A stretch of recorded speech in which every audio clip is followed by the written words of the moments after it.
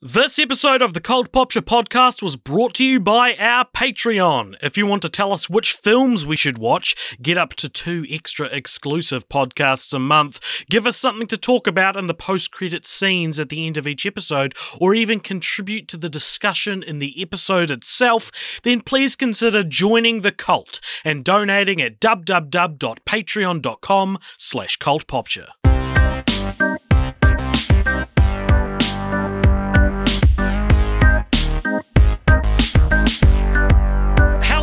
And welcome everybody to the Cult Popture podcast. This is, of course, your favourite New Zealand movie-based podcast, I think. I don't know how many there are, and maybe that's an obnoxious thing to claim. But here we are. You are joined, as usual, by myself, AJ, and my bestest friend in the whole universe, Richard. You sound like you're talking up this podcast more than you normally would. Almost as if you have someone you're trying to impress.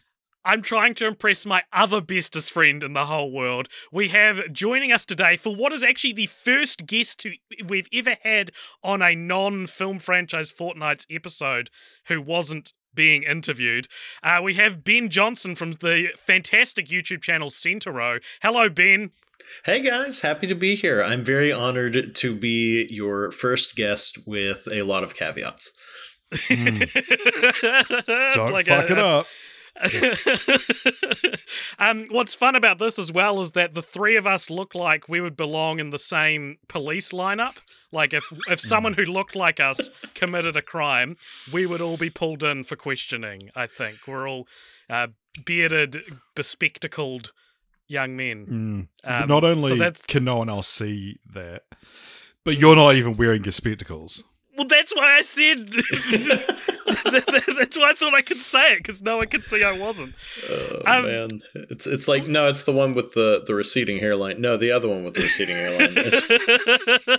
No. So we have brought you on today, Ben, because we're going to talk about a specific topic today, which I had seen you discussing on Twitter.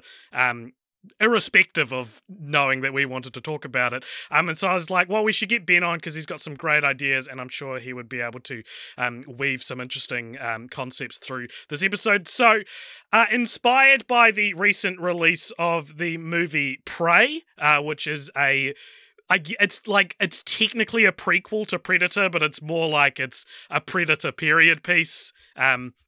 Set in I think like the 1700s American frontier, follows some Comanche natives as they battle the onslaught of a predator. And this is such an intriguing concept to me. And for all those tweets out there now saying like, this is the format, this is the blueprint that horror movies should be following, I just want to say, we've been saying this for years. You can look back, you can go back to, I reckon 2018 was the last time in recent memory I remember pitching that, or not even pitching, just suggesting that these horror movie franchises that are all flailing, that are all like desperate to try and get their next big hit, should just start doing period pieces. And so we've expanded that to not just horror movies, but any movie. We asked a bunch of you guys listening, we asked on the Discord and Twitter for essentially period piece prequel pitches. And so we're going to go through some today, and we're going to go through our own. We've each prepared one each, and we'll read out the suggestions from our listeners as well. It is worth saying that Prey is not the only period piece prequel that exists currently. Off the top of my head, The King's Man recently is a World War I set Kingsman prequel. And I was also made aware from the Discord that Tremors 4: The Legend Begins is a Wild West Tremors movie, which is a great idea. And Far Cry Primal, the video game, is essentially the Far Cry template in Stone Age times, which is a really cool idea that they should do more of, I think. But yeah, even not necessarily going back so far, but you know, things like Bumblebee is like a Transformers prequel set in like the 80s, and X-Men First Class as well. Yeah, absolutely. Yep. And so with the catch of comments we got, some people I think didn't quite understand what what we were asking, and I think the important thing is that it's emphasizing the period piece aspect over the prequel aspect. It is because some people were just pitching prequels, but it's like no, what we're saying is like what happens when you take a familiar concept or story and transpose it into a different time period. What does that look like? So I thought we'd begin today with discussing Pyramid on the Discord said a prequel to Toy Story set during the very early man that tells the story of the very first toy that ever existed. This was yes-anded by Bit More Fermented Teat Nectar on Discord, who said, I'm also thinking of a Victorian age Toy Story where all they had were like lead soldiers who steadily watched their masters go insane due to lead poisoning. They'd be up to all sorts of hijinks trying to save the day, but really the issue was themselves. And Kamikaze Jeff on Twitter also suggested Toy Story, but they're all creepy Victorian dolls. What do you guys think of this like these Toy Stories from different time periods? I like that first one because I'm just picturing the rocks from Everything Everywhere All at Once. Yeah. Yeah, with the googly eyes. Yeah. Yeah, I think that there's definitely like the Victorian dolls and stuff like that. And it's one of those things I could see them doing like a Disney Plus short or something one day that's like some like a toy owned by royalty that's been passed down from generations and all the things that this toy would have seen. Totally. I think what appeals to me about this idea as well is that before Toy Story 4 came out, we had discussed on the podcast like what actually makes the toys alive, like because like Bo Peep is a lampshade and she's alive, so like what's the deal there? And then that was sort of answered with Forky in Toy Story 4. And so with the rocks, like the Everything Everywhere All at Once thing, it's like I guess if a cave child thinks it's a toy, then it would be alive. It's granting sentience to rocks. So yeah, no, fun idea. Richard, do you want to read out the next one? The Almighty Watcher on Discord said, The Thing, but it takes place in the Jurassic era, and the dinosaurs can talk, so like a non-animated Land Before Time with a shape-shifting alien killing a bunch of dinosaurs. I don't know if I can get behind them talking, but I like a Jurassic set Thing movie.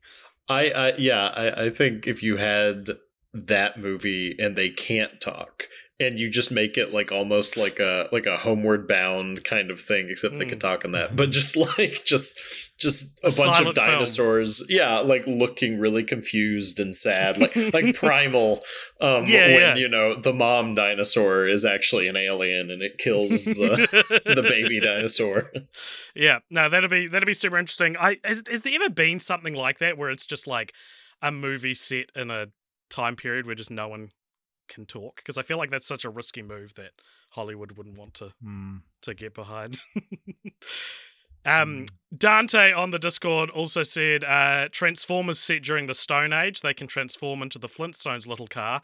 And at Uther Lives on Twitter said wood Transformers, like they're friends with Vikings or whatever. And like I think this is relevant because the 4 and 5 Transformers 4 and 5 did dabble in period piece. There was the Age of Extinction like had a brief scene set in the dinosaur times, and The Last Night had a brief scene set in medieval times. And, and also both, like, and they killed a Transformer killed Hitler as well. Oh, true. I forgot about that. That was like the only reason I wanted to see that movie. Like I stopped watching the Transformers movies at like 2, but then I saw this trailer where like King Arthur was hanging out with Optimus Prime, and I'm like, okay, all right, I might need that. And I think those are the in 4 and 5 anyway. Those are certainly the best scenes of the movie, and like I remember the medieval scene in Transformers Last Night and being like, oh my god, make the whole movie this. Obviously make the whole movie That's not the this, best scene in The Last Night. You don't reckon? No, I thought that scene was shit. The best scene is when Anthony Hopkins gets on the submarine and tells everyone to get off, and his eyes just like pop out of his head. And he's like, get out! Get out! Or maybe I'm confusing it with the dinosaur scene from Age of Extinction. Or maybe they're both shit and I'm misremembering. Best scene from that movie, in my opinion, is where it just says like the end at the end of the movie, and then I got to go home. Agreed. Richard, do you want to read out the next one? All right, Dante said, another one I'd love to see, Avatar: The Last Airbender. This is happening, sort of. Well, okay, then don't need to pitch it, Dante. Because we're getting more movies from the original creators, but I love this world, and I'd love to see how the world developed with bending and how it continues to develop. One of my favorite things about Korra was that it was the Avatar world's version of the 1920s, and I thought it was so cool to see. Firebenders using lightning to power the city, earthbenders using metal bending to be super crops, and then you have Aman and his movement take away bending. It's such an interesting world. I'd love to see more of it in any time period. Really, just keep expanding that world. All right, there's not really a pitch in there. I've never watched Avatar, so I can't speak to it.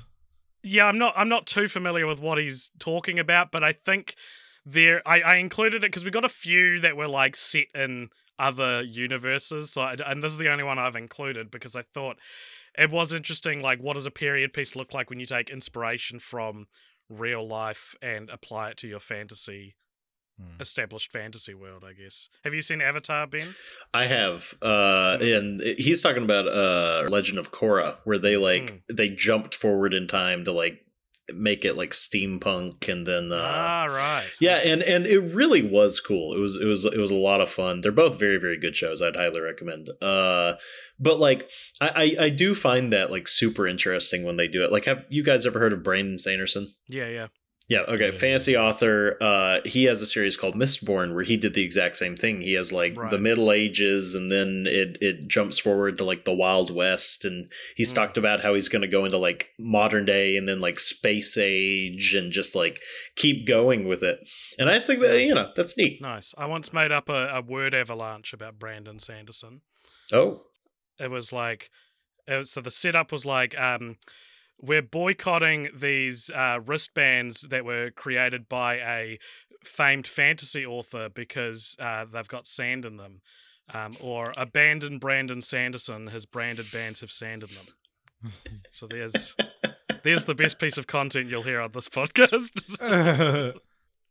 The Almighty Watcher on Discord also said a prequel saga on some kid in Hogwarts in the 1800s where they have annual Triwizard tournaments and a complete lack of bathrooms and safety protocols.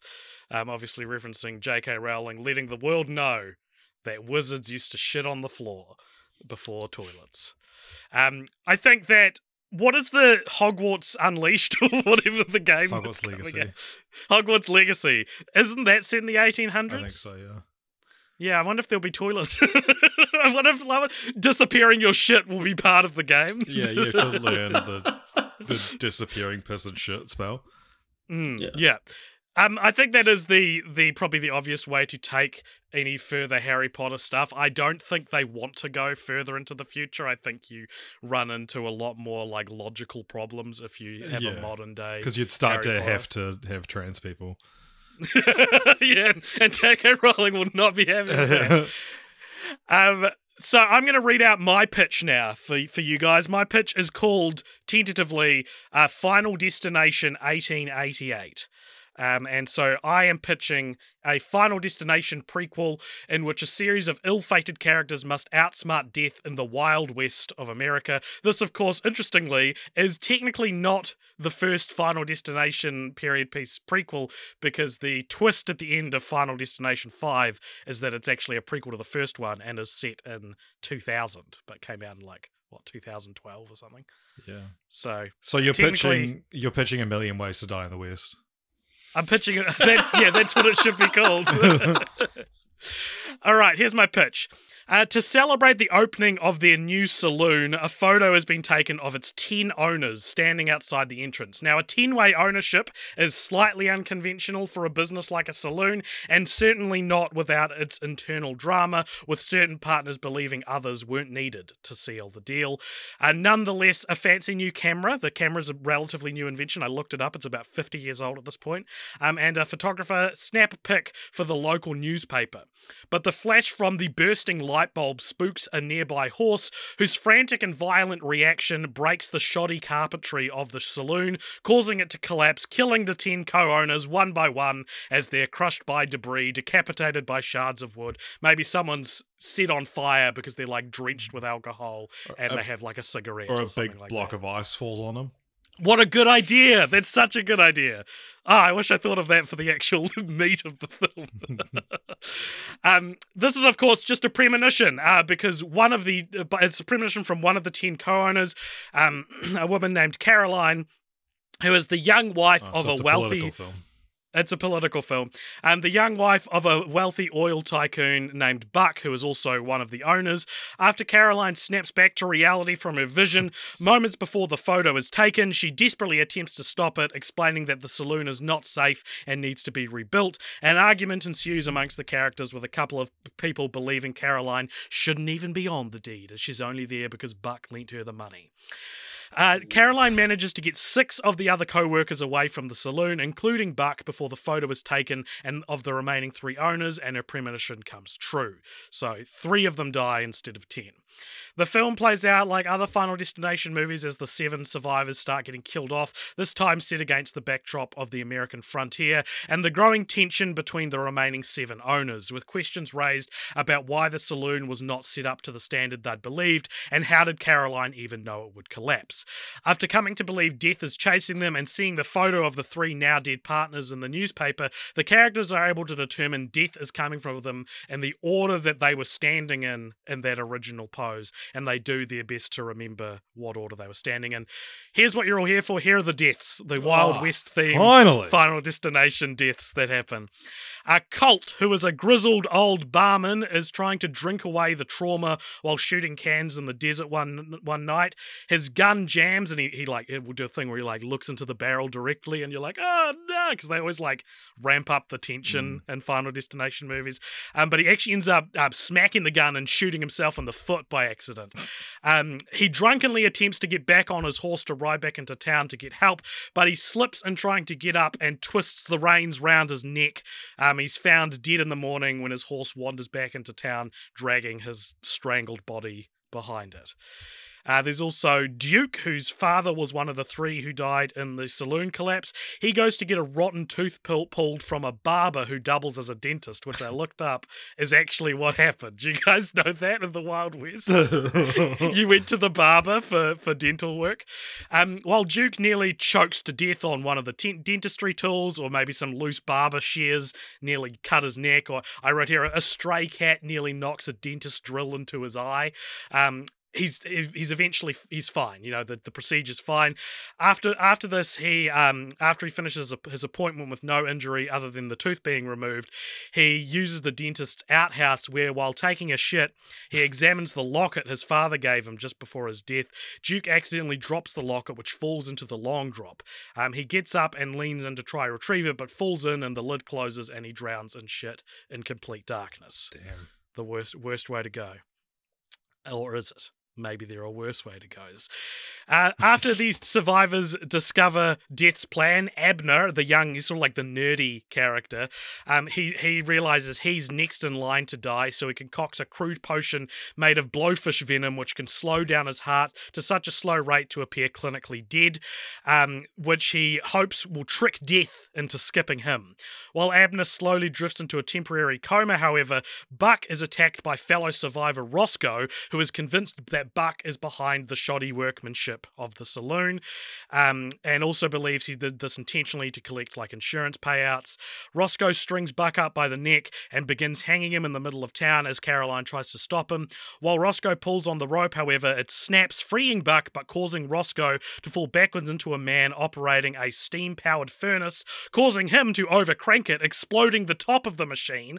The hot, heavy metal plate flies into the air, crashes into Abner's house, which is nearby, but he's saved because the wooden beams of his roof hold back the metal plate. However, Abner is in a self-induced coma and slowly awakens just in time to see the metal plate burn through the wood and splatter his head. So, Roscoe is next in line to die. He challenges Buck to a duel, believing if he kills Buck, death will skip him. At high noon, Roscoe pours the two of them a shot of whiskey, and the two begin to duel. On draw, the two men spin around and shoot. Buck is hit in the head and knocked back, while Roscoe is unscathed until the water tower Buck accidentally shot collapses and crushes Roscoe. Both men are dead, and Caroline is presumably safe as she was also being skipped, being next in line after Buck. After the funeral, Caroline is mulling over Buck's mysterious death as the bullet had only grazed his skull. It's believed he actually died of shock more than the bullet. He died of a broken heart. Yeah, He's so upset with being shot. I can't believe you do that. That's when she discovers that the whiskey that Roscoe poured was in fact laced with Abner's blowfish venom. Buck wakes up buried alive.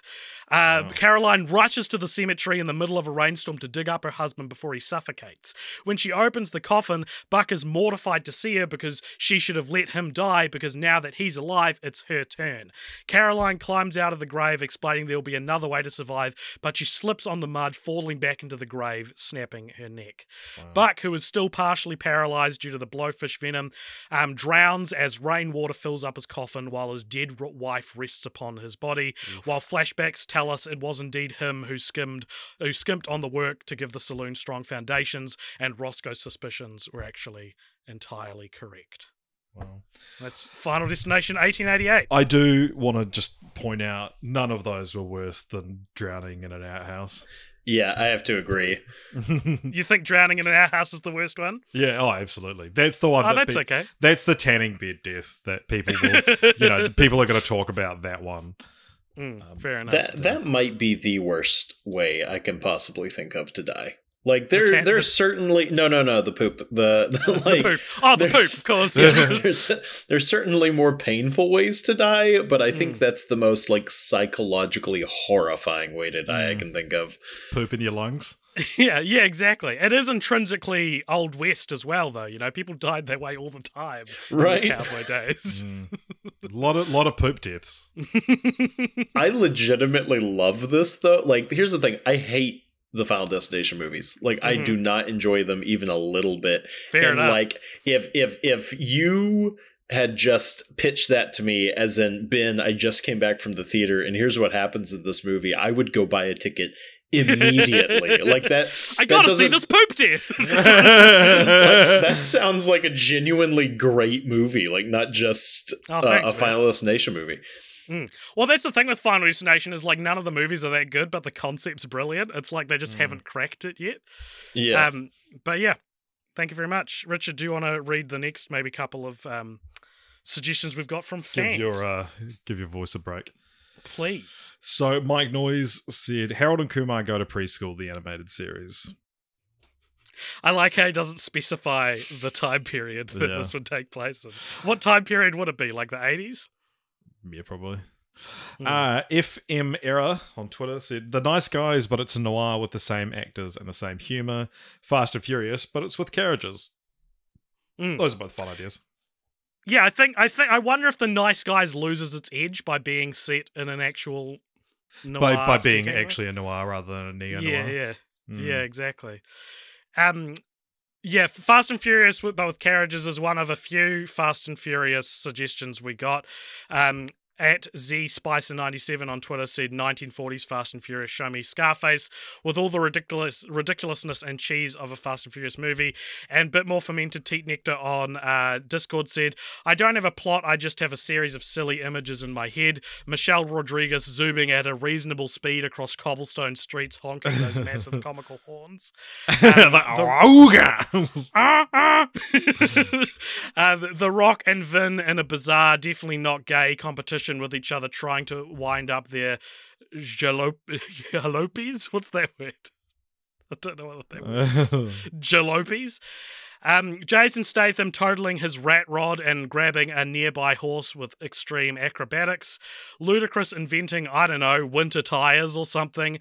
And Tyrese Gibson hitting on high society ladies without a single bit of slang changing. And they're giving it a title as well, Fast and Furious Turn of the Century.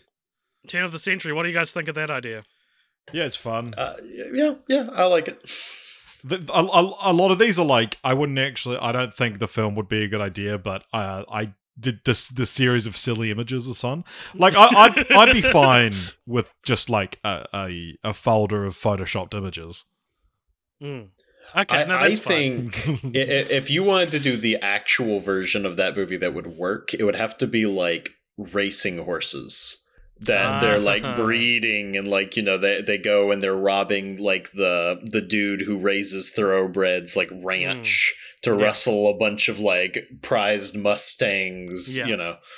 I mean, maybe this is a good place for Fast and Furious to go in the future. You like how the Archer series stopped doing canonical follow-up seasons and just set it in different places. Like there's like a Miami Vice one and stuff. Like I wonder if that's where you go with Fast and Furious, is just do standalone bottle episodes from they'll call it the Past and the Furious series. The Past and the Furious. Brilliant. At Abigail1963 on Twitter also said, "Drop Dead Gorgeous during the Salem witch trials." Do you guys know the movie Drop Dead Gorgeous? I'm not really familiar with it. No, I included it because I thought it was an original idea, and it's like a beauty pageant movie. Yeah. And I was like, that's a good idea to set a beauty pageant movie during the Salem witch trials. That's fun.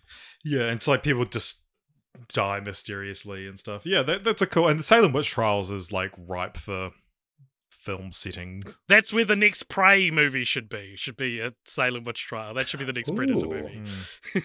I like that. I'm personally a fan of the Predator versus like either the Aztecs or the Spartans. Oh yeah. What is an Alien vs Predator, a movie I haven't seen in 20 years?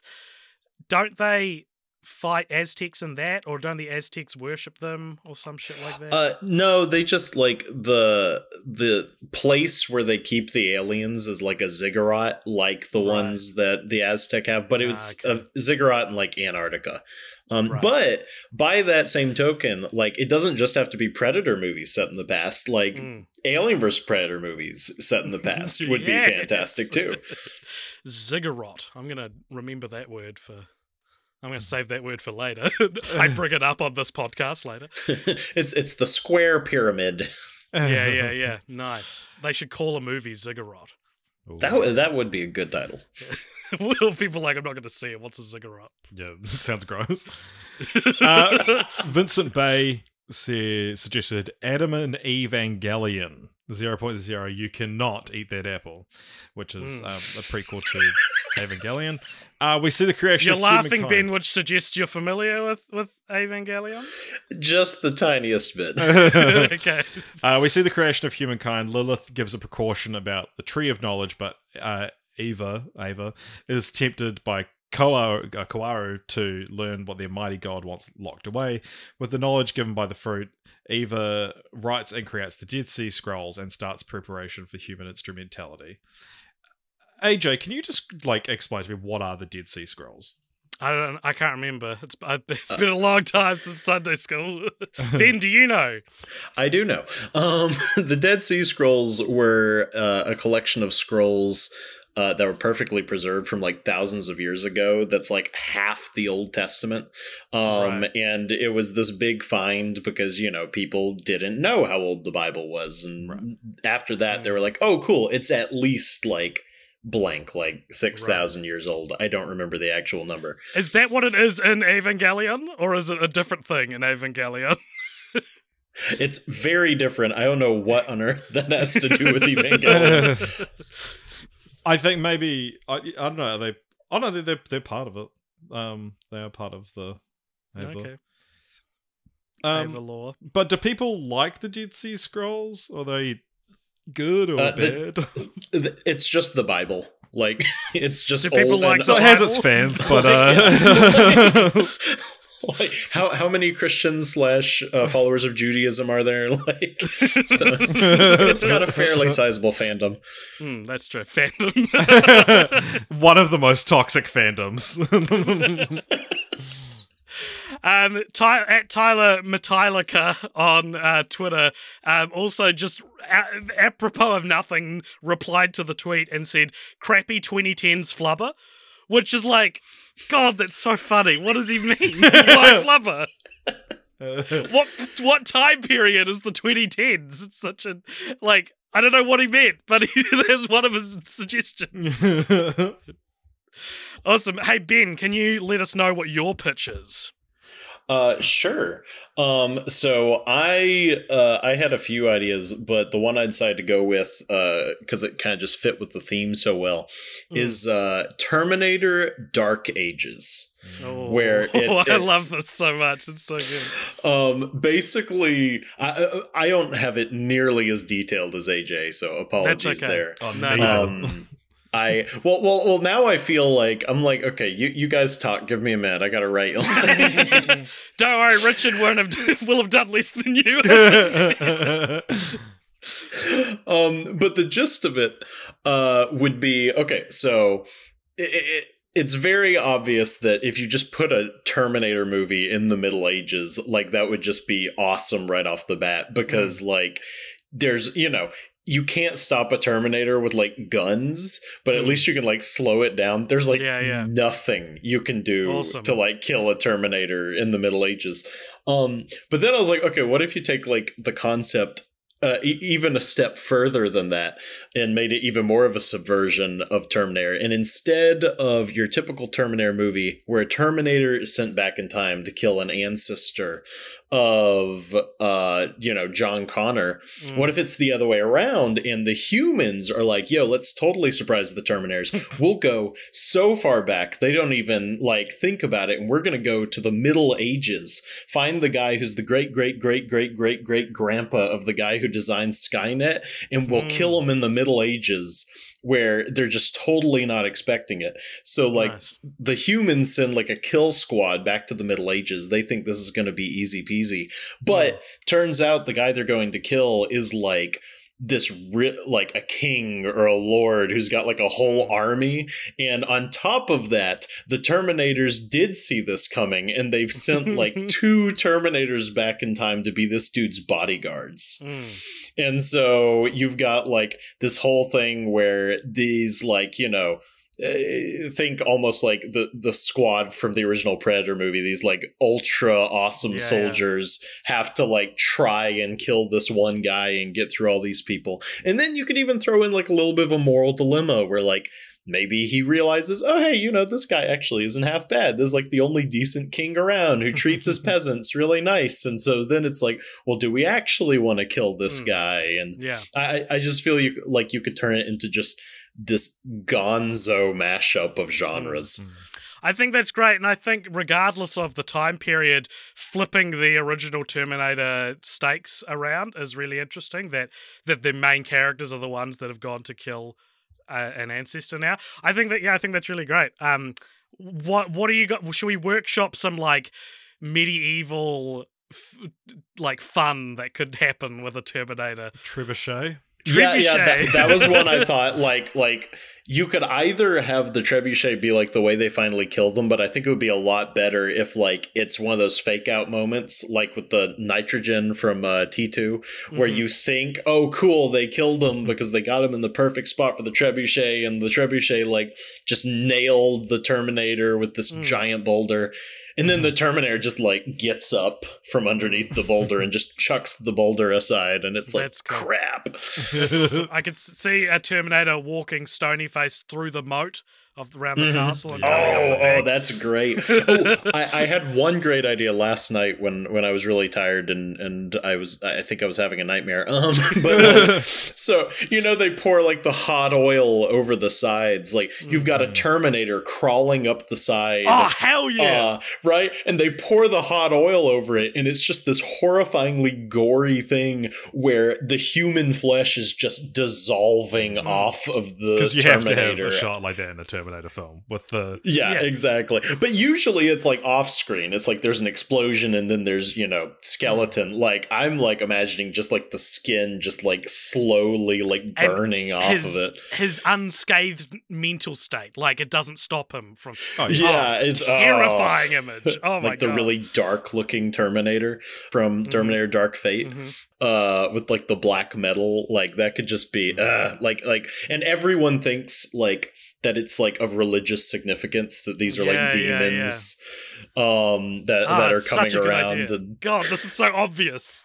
Why are they making Terminator movies anything but this? hire me, Fox. I do wonder if Prey will actually light that spark that we've been talking about. I wonder if you like, because the obvious ones I think are Terminator and Alien, feel like the obvious ones to do the Prey treatment with. I wonder if we actually will legitimately see this because it's such an obvious and like there's so many opportunities, you know. Yeah, since your idea was so obvious, Ben.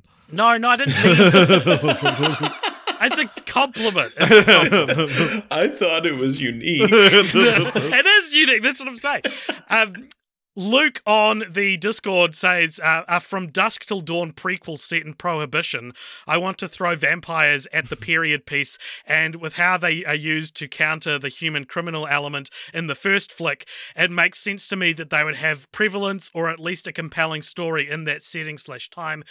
Again, interestingly, from memory when we covered it on the podcast, From Dusk Till Dawn 3 is a Western. It is a period piece. But, I mean, Prohibition is a great era to set a vampire thing in. Yeah. Oh, that's so great, especially because you could do a thing with the whole like illegal alcohol thing. Like you could have like, you know, it's Elliot Ness and he's tracking down this dude who's like, you know, funneling all this illegal alcohol, and then he like cracks open a bottle and it's blood, and he's like, what on earth is this? That's so cool. There better not be alcohol. Oh, it's blood. Okay.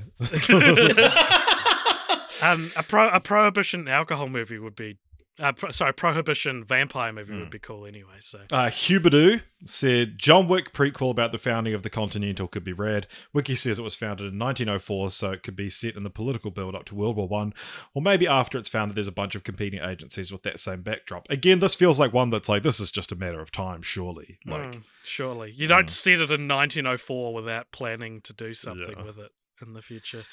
And they love world building John Wick. No matter how much it, you know, ruins the mystique of the original, they love adding world building. Ryan from Florida on Discord said, I don't like the idea of a Back to the Future sequel or midquel, but this is just in the spirit of the pitch. He says, how about a Back to the Future midquel or prequel where Doc and Marty get stuck back in either of the dates he entered when he showed Marty the DeLorean? When he was showing how the time circuits worked, he punched in signing of the Declaration of Independence, which is the 7th of the 4th, 1776. He also punched in Birth of Christ. Oh, sorry. Yeah, right. Birth of Christ on the 25th of the 12th, 0000, which I don't think was actually the birth of Christ. I don't know where that would send you. Probably a rehash of 3 being stuck in the past like that, but it could be a fun idea for a canon reason to being stuck in one of those time periods. Yeah, I think this is the series. Yeah, this is the animated series. This is the animated series. Yeah, exactly. Did you know that, Ben, the first episode of the animated series sees Marty McFly, one of the greatest protagonists in the history of film, fighting for the Confederacy in the Civil War? Oh, no.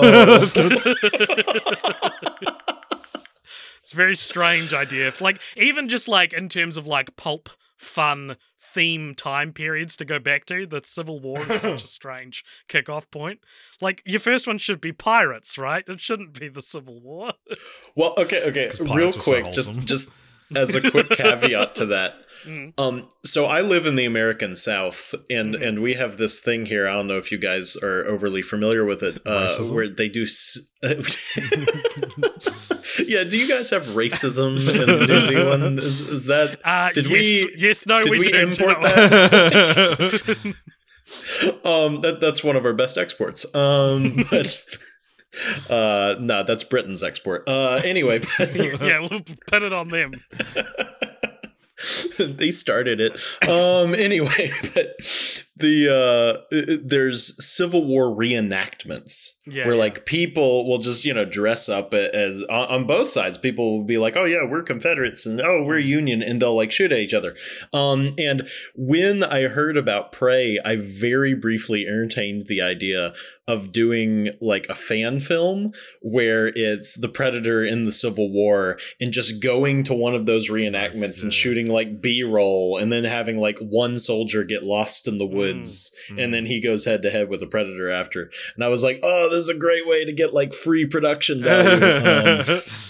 That's a good idea. They're interesting, those Civil War reenactments, because it's like, I mean, it was pretty fucked up, but but I like just the idea of getting dressed up in old timey costumes and doing like a fun little reenactment is like, yeah, it's LARPing. I don't know, if I was a Civil War soldier and I found out this was going to happen 200 years later, I'd be so pissed off. Like, defining trauma of my life, and now you're like getting your suit dry cleaned. 300 of my brothers died in that battle, and you are making it into make-believe. Greg from the Kingdom of Sleep on Discord said, I would love a The Godfather set in Renaissance Sicily about the crime families of Corleone. Mafia families go back a long way, and the Renaissance lends well, not coincidentally, to the mixture of opulence and grime that define gangster movies. It's not difficult to imagine a decadent feast or an opera intercut with violent murders similar to the baptism scene, for example. This is one of these ideas that people said this was like, that's probably too good for... This is probably too genuinely good of an idea for our silly little show. Yeah, I think that's a really intelligent idea. I wouldn't be surprised if... I feel like The Godfather has somehow evaded being franchised to death, so maybe something like this wouldn't happen, but it's a good idea. At In Increments has said, I'd like to see some Star Wars movies set around the Clone Wars we hear Obi-Wan talk about in A New Hope. Now, they've done something very funny and very silly here, is that they have pretended that some movies that do exist don't exist.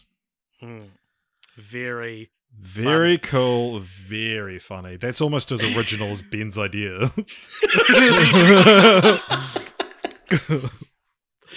At ZSpicer97 says, Medieval Ocean's 11 doesn't necessarily have to be an Ocean's movie, but I do think a heist movie set in medieval times is a great twist on the genre that's rarely seen. Limitations breed creativity, so it would be refreshing to not see magical tech solve all the problems. What's up, Ben? Okay, so this was what I was going to pitch. Ben put his hand up for those who...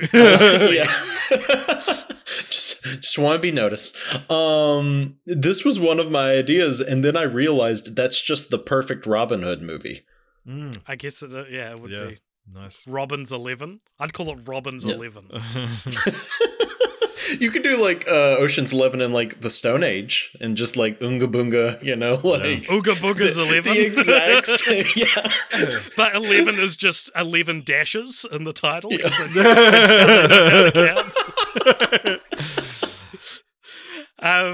Richard, do you want to tell us your pitch? Yeah, so I have a few like sort of ones, but because the thing I find with these period piece prequels is that there's one quite obvious one to do, and that's what we've been talking about for years, that take a horror villain or a horror scenario, put it in olden times, because any movie you see nowadays, any modern horror movie, they have to, the cell phones don't work in here or something like that. So it's like you just take it to a time before any of that technology existed, and immediately the stakes are higher. The one that interested me the most was the idea of taking Nightmare on Elm Street back in time. One thought I had was that you could take it back to, because there's this interesting phenomenon where people who sort of came of age when black and white television was a thing, that they dream in black and white, but before that there's no record of people dreaming in black and white, and after that as well.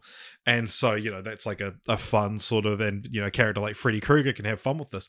But the other idea has like take the concept of Freddy Krueger so far back in time to before there was like an actual like language, before language was invented, and how Freddy Krueger can like intimidate and scare people and kill them in their dreams without having language to like, rely on. A nightmare before Elm Street.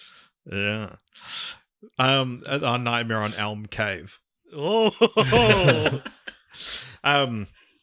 But my other idea, so that's like the horror one, but the other idea that I have is like, so I talk about horrible bosses a lot as my example for this. That it's like you have this great trio of Jason Sudeikis, Charlie Day, and Jason Bateman, and then you make horrible bosses. It's a lot of fun. They've got great chemistry, and then you go, oh well, we want more. Let's do horrible bosses too. And I always say you don't have to make horrible bosses too. You could have just made another movie starring those three, But I thought, well, what about you find movies with these like great comedy casts, and instead of doing a sequel to the film, do the first film over again in a different time period? What if you made a horrible bosses prequel where they work for the most horrible boss in history, Adolf Hitler?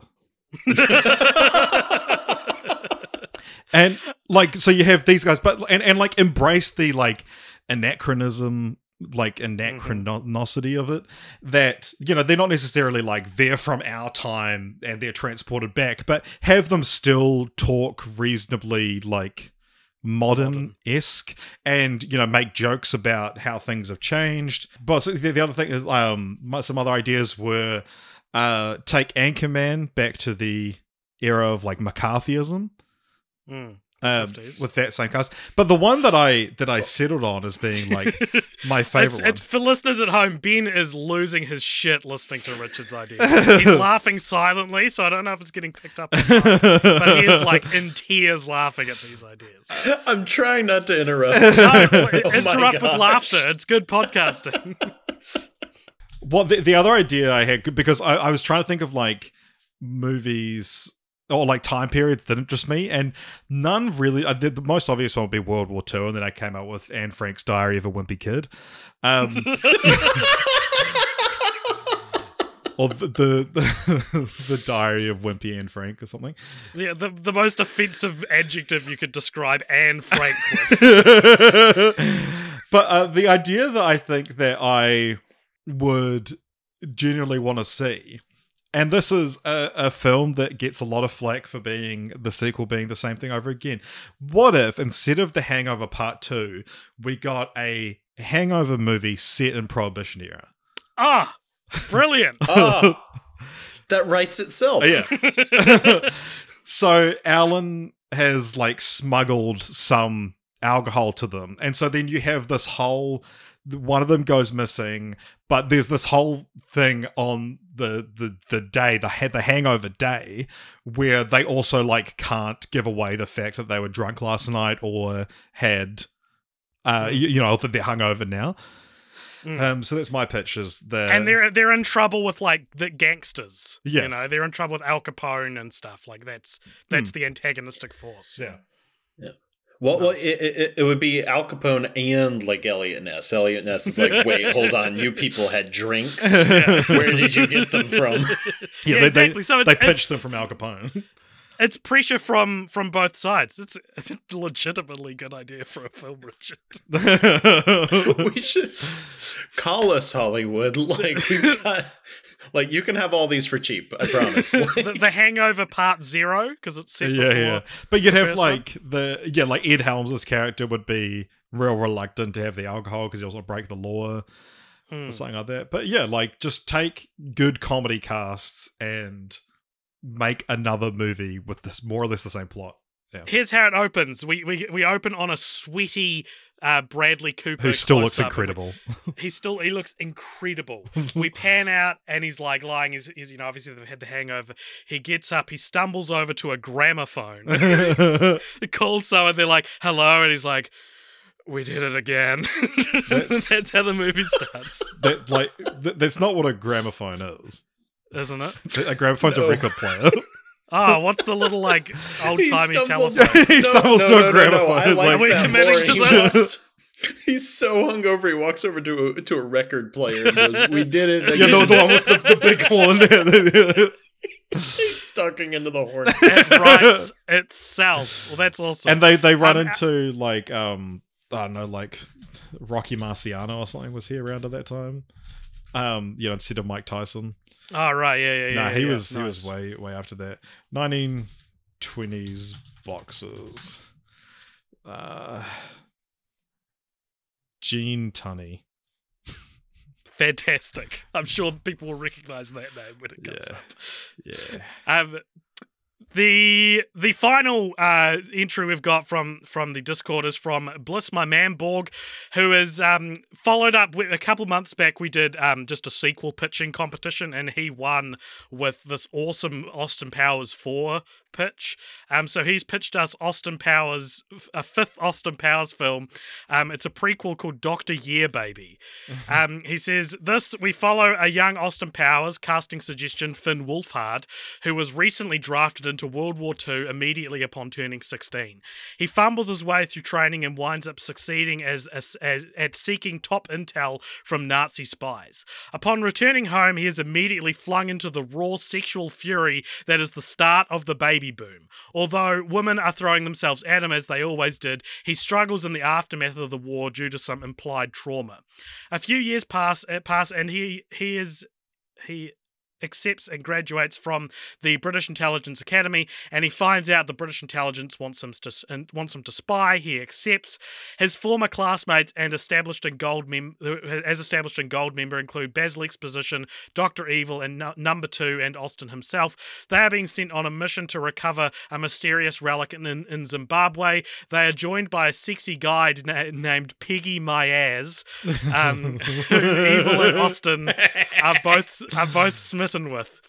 They find a last-ditch group of German soldiers that are planning to steal a mysterious artifact from an ancient temple that will give the Germans unheard of power. That's a brief scene where Germans explains that they are not Nazis but are still evil.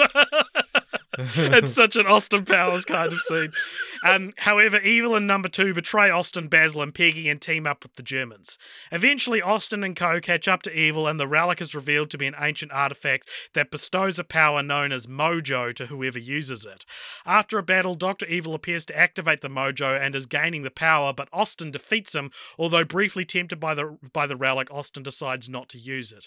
Austin returns home and is named a knight and receives an honorary doctorate from the British Intelligence Academy for his actions. He is given the relic and is told that he may use it as he sees fit. He shrugs and goes off to have fun with Peggy. The film ends with Peggy disappointed, asking Dr. Austin why he doesn't use the relic. Austin doesn't explain and turns on the TV to see the rhythmic thrusts of Elvis on television. He smiles, looks at the relic, back at the camera, and winks and whispers, "Yeah, baby." Post-credit scene, Mike Myers Austin is talking to Basil, and they discuss their graduation from the academy, with Austin insisting that they graduated in 1958.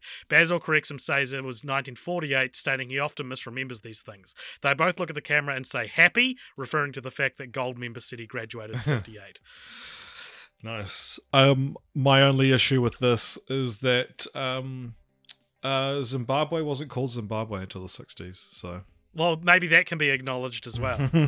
That's a very Austin Powers-y joke as well. That's very Austin Powers. It's just like, we know it wasn't Zimbabwe, but we were too lazy to look it up. Yeah.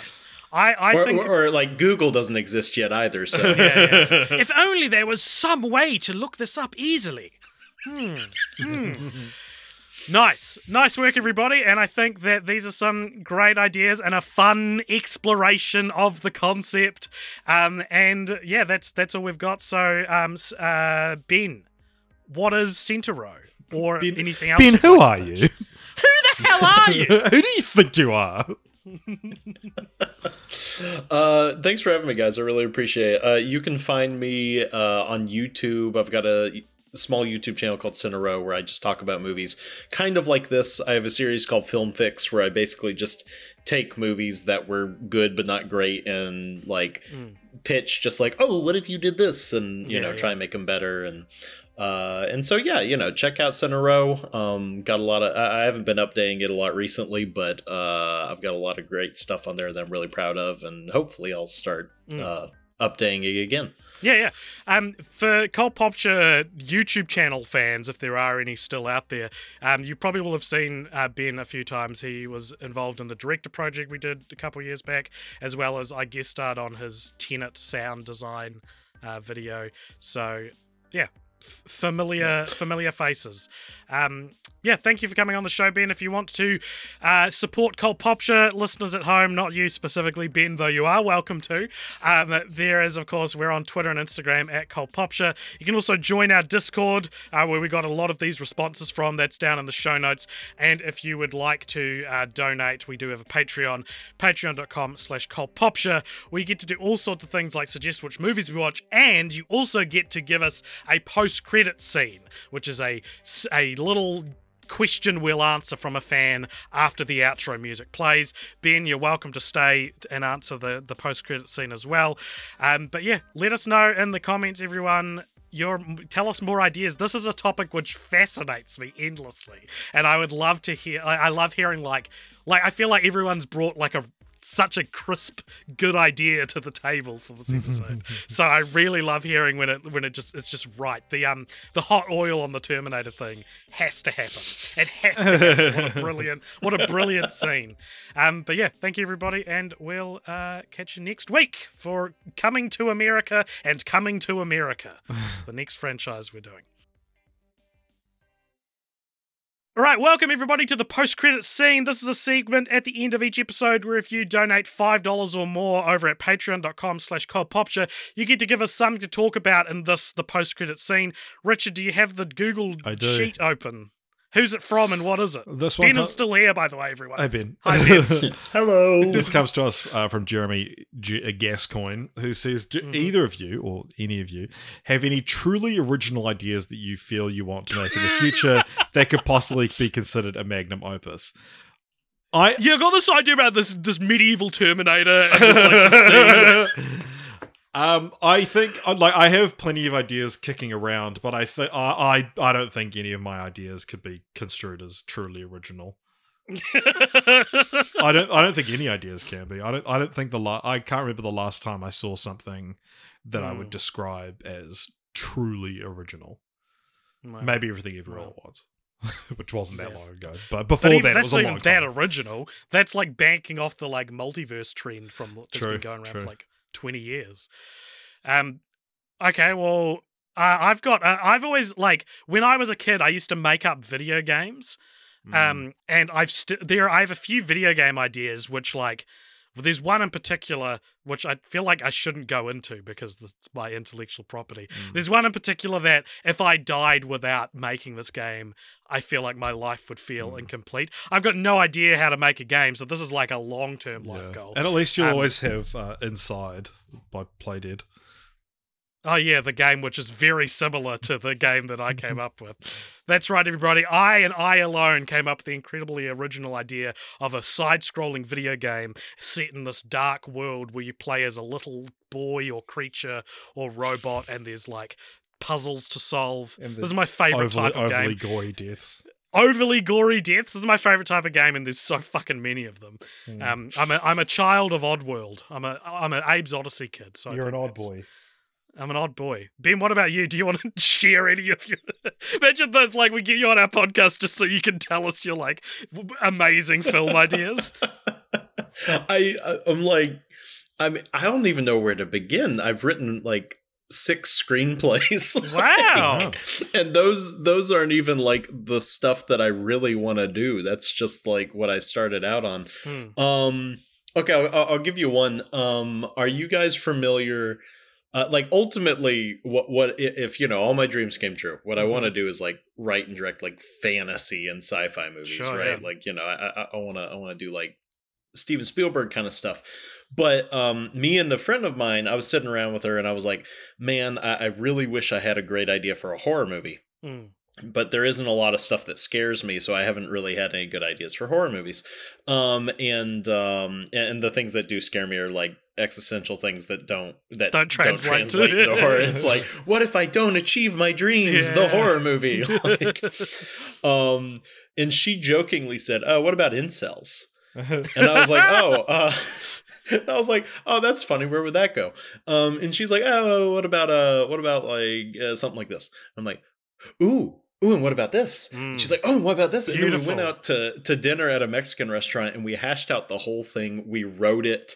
Awesome. I'm on like the 5th draft of it. Like we even have been looking into maybe like independently making it. But it's basically like Get Out, but instead of racists, it's incels. is the long and short of it. What a great idea. That's so good.